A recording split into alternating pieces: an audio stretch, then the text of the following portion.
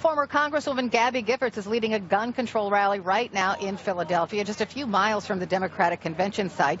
Tonight, the issue will move to center stage as the mothers of the movement, many of them women who've lost their sons to gun violence, talk about why they're backing Hillary Clinton.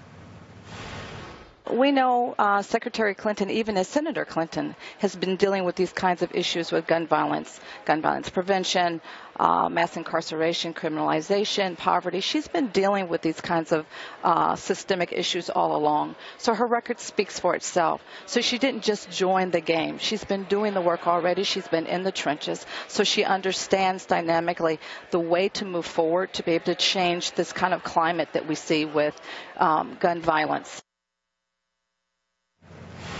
Joining me now to talk about this, Congressman Brad Sherman from California. Welcome, sir. Thanks for being here. So gun control, a central issue of tonight's convention, and there's this big rally in Philadelphia going on right now with Gabby Giffords. It is an important issue, but are voters passionate enough about it that their passion will get them to the polls to vote? There are people passionate on both sides, and there's an effort on the other side to paint us as against the culture of rural America, against the idea of hunting, against the idea of having a gun at home for self-protection, where you may be 15, 20 minutes away from law enforcement. So the effort here is to show that with reasonable gun control laws that have a prospect of passing, you don't need 30 bullets in a magazine to bring down a deer, and if you do, you shouldn't be hunting. Well, I do think that the Republicans have been successful in painting the Democrats as destroyers of the Second Amendment, and I'll just give you one example. Here's Donald Trump. Hillary Clinton wants to abolish the Second Amendment. She wants to abolish it. Okay. Hillary Clinton wants to take your guns away, and she wants to abolish the Second Amendment. She wants to take the bullets away. She wants to take it. You tell me that's something we can live with. We're going to cherish the Second Amendment. All right, so many gun rights advocates absolutely believe that Democrats, their real intent is to destroy the Second Amendment. I think that's ridiculous.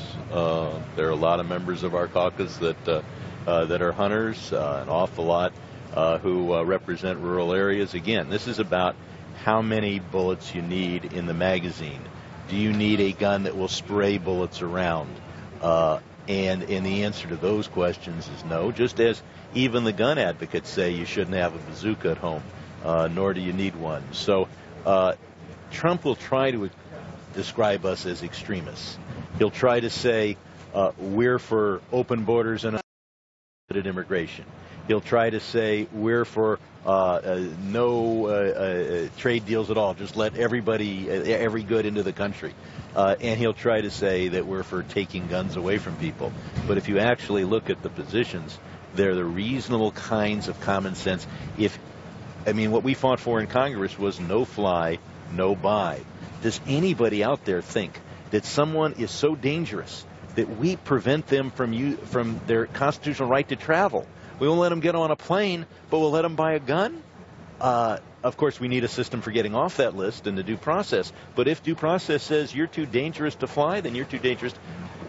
Those are the kinds of common sense measures that I think people in the country will agree with. What I wanted to ask you about, too, is, Hillary Clinton said that, she's the unifying factor among Republicans. It seemed last night that Donald Trump really was the unifying factor for Democrats. Yes. Look, I think we'd be unified behind our positive agenda, but Trump certainly helps. Here is a man who has pandered to racism, has proposed constitutional tests. He says the most extreme thing, and then he backs down just a little bit.